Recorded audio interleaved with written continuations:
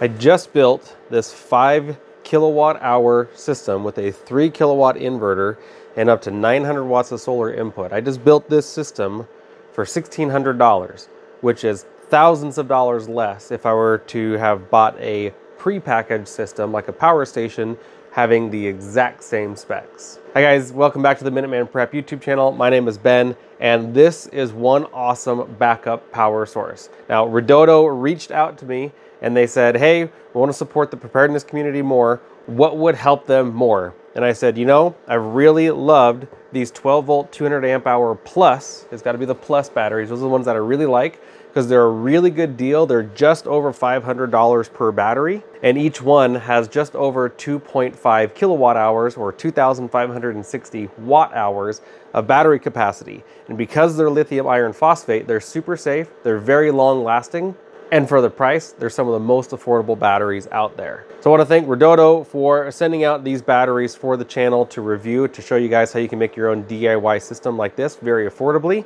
But that will not change my opinion on any results or anything that we test here in this video or in general. So let's go ahead and jump right into how I made this very powerful system, because this realistically could sustain my household essentials for many days on end without any difficulty at all.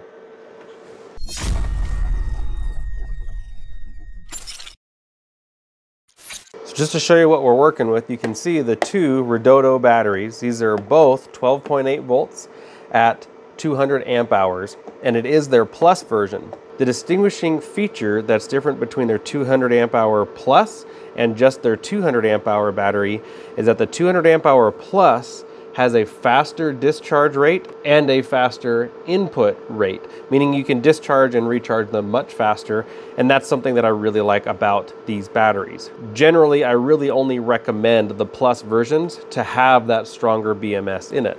So at our base, we have our two batteries right here. Here is my Renogy 3000 watt pure sine wave inverter. It is a 12 volt inverter. You have to make sure you match the voltage of the inverter to the voltage of the battery. Now, because I have two of these batteries, I could change how they are wired and get a 24 volt configuration, but if I were to do that, I would fry the inverter. So I don't want to do that. So you can see I've got my inverter cable here to this positive and this inverter cable to this negative. That way it's split between the two batteries, and because of how they're connected in parallel, you can see this black cable comes through here, goes to that black post, and then this red positive comes through here and goes to that red positive. So we're basically expanding the amperage. So this becomes a 400 amp hour, 12.8 volt battery setup.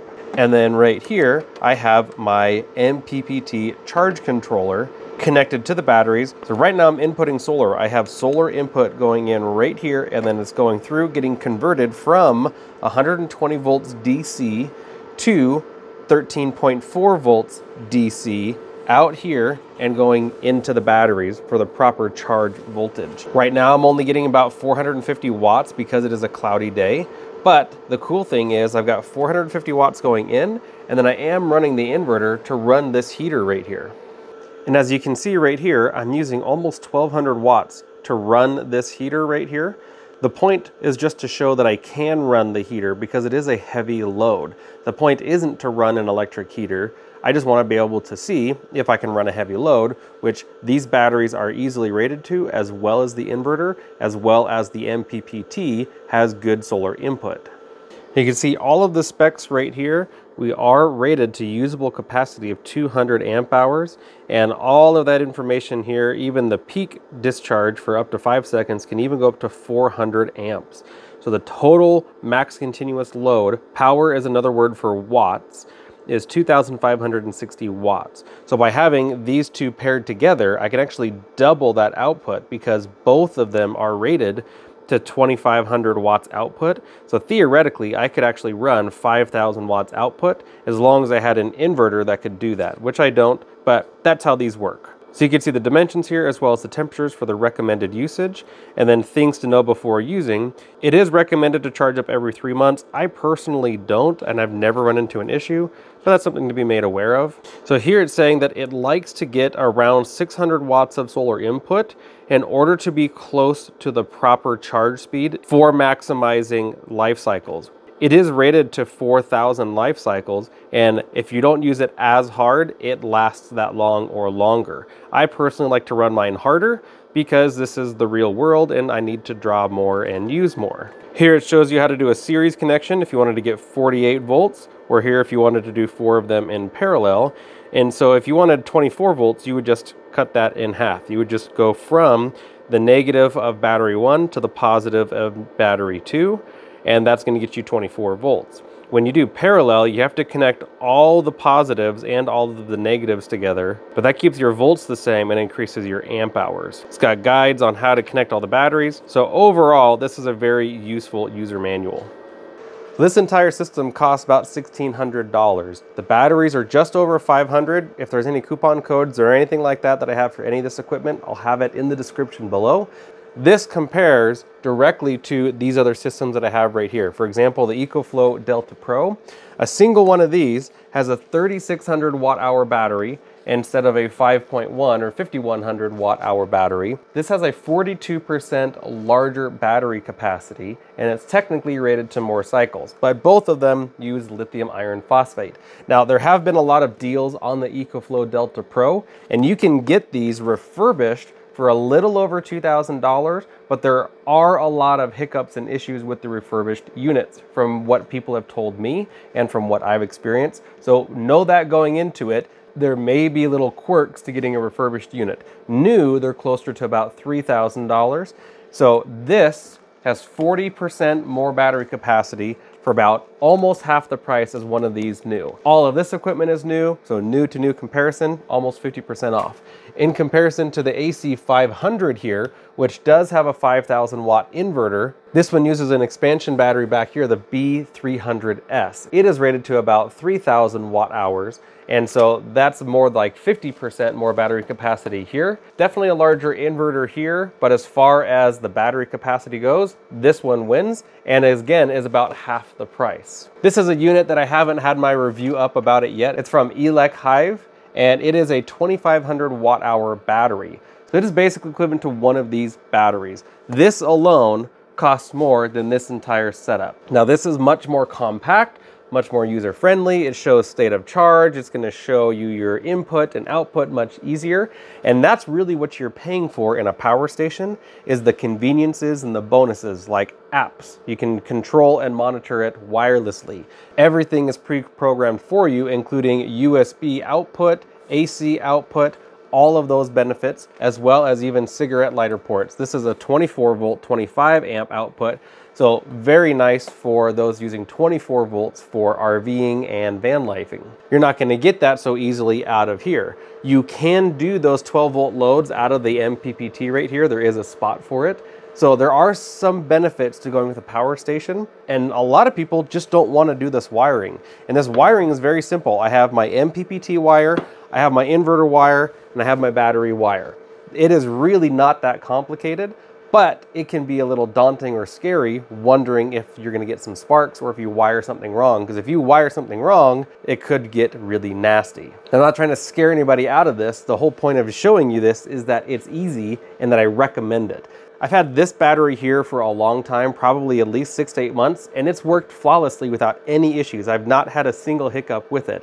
I got the second battery so that I could double the capacity and show you how this works. Now, a typical refrigerator is going to use about 125 watt hours for every hour that it runs. The way that that works is it uses about 400 watts while it's running, but it doesn't run for 60 minutes of every hour. It's going to run for 15 or 20 minutes of every hour, depending on the ambient temperature, how full it is, how efficient it is, all those things. So if you want to play it safe, round it up to about 150 watt hours per hour. If we wanted to find out how long this battery would run a refrigerator, all we got to do is take the battery capacity, which is 5.12 kilowatt hours, or 5,120 watt hours, divided by the total hourly wattage usage, which I call watt hours per hour, and it's going to run for 34 hours non-stop.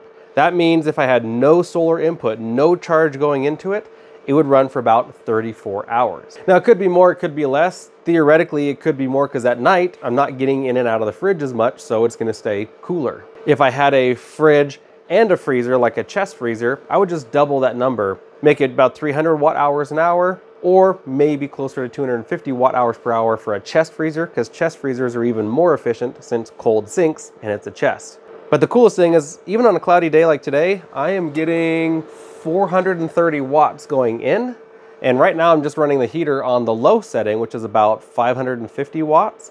But if I were running my fridge, my freezer, my security, my Wi-Fi, all the things that I typically run off of a backup system like this, I could absolutely run this for weeks, if not months on end, as long as I get a sunny day at least every other day, because the battery capacity is big enough to handle all of those loads and get recharged in a single day while still running the equipment. I just need one day. So if it's cloudy today and I'm getting no solar input, but tomorrow is sunny, that's not a problem because I'll get fully recharged and continue running everything. So I like Redodo's batteries. They're very high quality. There are many other YouTubers who have broken them down, looked at the internals and compared the internals to other batteries. And I have not found anything that they say negative about the inside. It is clean cut and it is made well. So far, my experience with customer service has been good. So if you're looking for an affordable way to build a system that you can have on an off-grid setup like an RV or a cabin, bug out location, just as a home backup, whatever it is, these are the simple items: battery, charge controller, inverter. And many inverters you can find with charge controllers built into them. So there's really only two components, which would be the battery and the inverter, because the charge controller is built into the inverter. Guys, this is as simple as it gets. Some of the things that I would likely change is I would add a DC breaker to my solar input, because then I can connect the wires and have the breaker turned off, which means it's not going to allow any energy to go in to the charge controller until I flip that switch. It's just a little bit more of a comfort. Same thing goes for the inverter. I would put a DC breaker that's rated to the high amperage for the inverter. That way I can connect dead batteries by having the DC connector switched off and then flip the switch, and I don't necessarily then have to use a resistor in order to kind of pre-charge the capacitors. All the wires are already going to be there and the spark's not going to happen. Using that DC switch on here basically helps eliminate the scare of a spark, because we're only working with dead wires. You could even do the exact same with the battery cables. You could put DC switches on all of it, and that would make sure that there's no sparks at any time, and once you flip all the switches, everything is up and running. Guys, if you found this helpful, make sure to smash the like button and check out Redodo. I thank them for sending this out. I have personally used this equipment for a long time without any issues, so for me, I give it 2 thumbs up. If you have had issues, I need you to comment down below so that way other people know, and then tell us about the follow-up. How did their customer service treat you, and so on. Thank you so much for watching to the end. Be prepared. See you guys in the next video.